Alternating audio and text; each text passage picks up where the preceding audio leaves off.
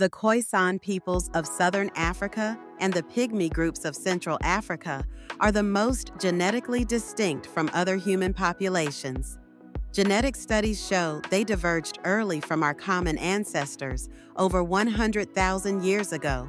Khoisan exhibit the highest genetic diversity, representing one of the oldest branches in the human family tree. Central African Pygmies also show deep genetic divergence, adapting uniquely to their rainforest environment.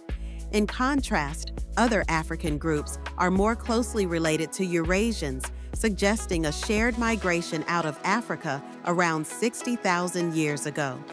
Visualize this: Khoisan and Pygmies on separate branches, while Eurasians cluster with some African groups. Despite some mixing with Bantu populations, Khoisan remain distinct, reflecting their long, isolated evolutionary history.